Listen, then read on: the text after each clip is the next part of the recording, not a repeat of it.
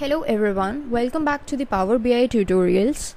In this video, we are going to see that how can we use the Power Query editor to just merge the tables, the different tables into one another. Okay, so basically what we have taken over here is some of the tables in Excel. We have created some of the tables in Excel. There are these different tables spanning across the different Excel sheets, and then we are going to see that how can we merge them all into one using the Power Query editor, which is a part of Power BI. So first of all, let us take a look at our data. So this is Q1 data, that is an Excel workbook. It is actually our source data which we are going to act upon. So over here you can see that we have three sheets available: the Jan 2020, the Feb 2020 and the March 2020. So basically this is a dummy data. This is not the actual data. It is of the first quarter and the 3 months of 2020. Okay, so if we take a look at this March table, we have three columns: the date column, the product column and the quantity column. So basically this is a dummy data. That is why what we have taken is the three basic columns: the date column, product and the quantity column, that is a text, date and a numeric column. Okay, and what we are trying to do is we have listed the 7 records for the 7 days of March, and basically what we are trying to do is we are just trying to get the quantities of the different items. Okay, and the format of the date is DDMMYY. So it is the date first, then the month and then the year. Similarly for the February month also we have the same kind of data, but we have the different quantities and the different dates. That is for the February we have the dates right now, and that's the products. The products are same, but the quantity and the dates are different. Similarly for the January also we have the data for the month of January where the quantities are different. So these are the three sheets and the three tables that we have created or we have in our Excel sheets. And what we want to do is in Power BI we want to import all three of them, but we want to get the data of the whole of the first quarter. Like, we do not want these three different sheets to be visible to us.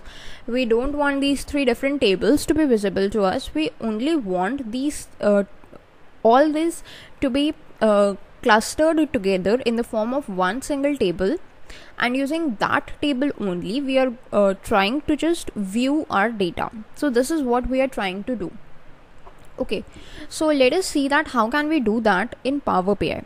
So first of all, let us go to Power BI, and what we can do is since our data is from Excel, so we can just go to import data from the Excel, and this is our workbook, that is Q01 data. You can just click on it and click on open so that this data is loaded into our Power BI.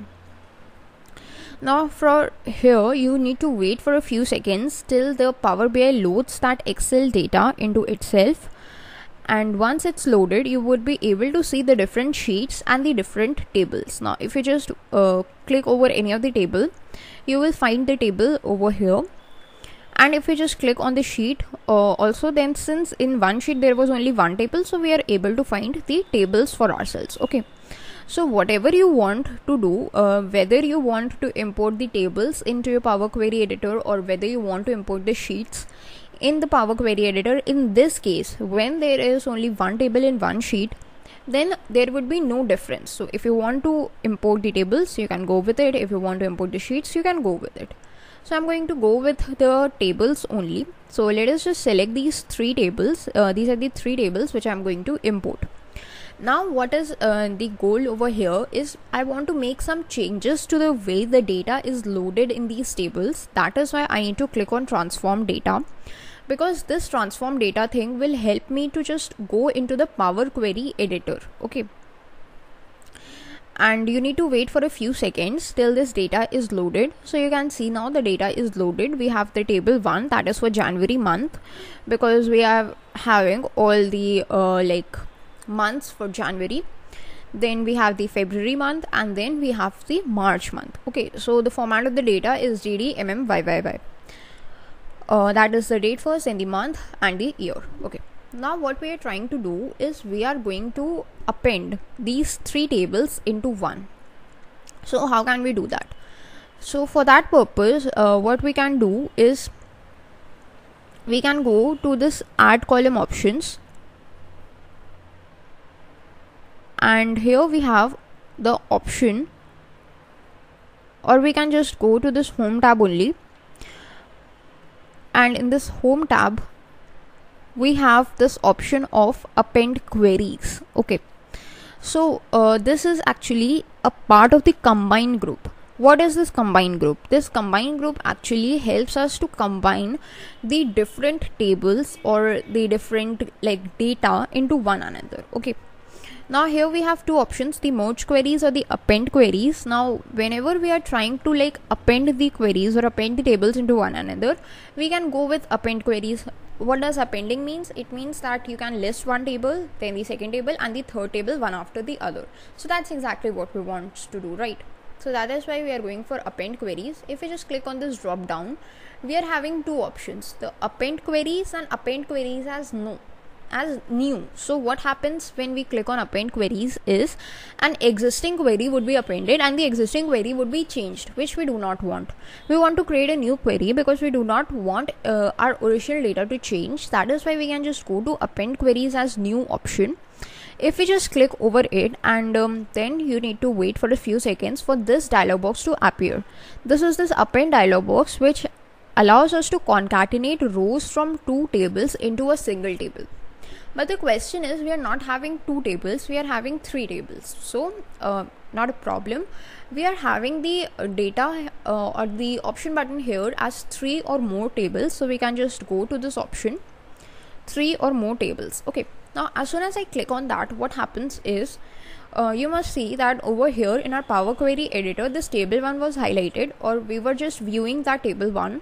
So this table 1 is present by default over here. Okay, next we have table 1.3 that is having the data for the month of February. If you want to just cross check, you can go to Excel and go to this Feb 20 sheet, and here you can see that table 1.3 is the table which is containing the data for the month of February. So you need to make sure that the correct order of the things is also known, because then only the tables would be appended in the correct format. Okay, so we know that table 1.3 is the second table for the month of February. We can just click on it and click on add button.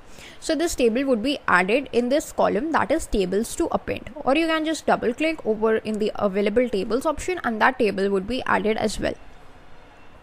If you want, you can add any table multiple times so that that table would be appended that number of times into our final query. But if you don't want that, you can simply just delete that particular table like this. Okay, or if you want, you can just change the order of the tables as well using these arrow buttons over here.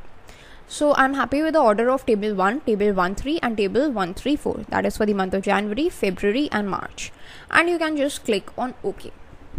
And now you can see that we have got a total of 21 records. That is because each of the sheets had, or each of the tables had 7 records each, and there were 3 tables, so we were supposed to get 21 records, and that's exactly what we are getting, 21 records. First 7 are for the month of January, then the 7 are for the month of February, and then the 7 are for the month of March. And we have got all the products listed over here, and we have got all of their quantities. Okay. Now if you want to make any changes to this data, like you want to only show the binder data or the beanbag data, binder and the beanbag data, you can just select that and click on OK. So only that data would be visible, so all the filters etc. could be applied, right? And basically this is the query that we have created. Now if you want to load your query, so you can just click on close and apply. So this Power Query editor would be closed, and whatever changes you have applied into your query, it would be applied, and it would be loaded into your Power BI. Like you can see, we are getting table 1, table 1.3, table 1.3.4, that was the original tables, and the append 1. This append 1 was the name of the query that we had just created by appending the tables. So you need to wait for a few seconds. and then you can see that this append one is present over here. So if you want, you can just drag this, you can just expand it, and then you can just drag it. Okay, like this date, product and quantity we are having. So if you want, you can just get this date here, and you gotta wait for a few seconds till it is loaded.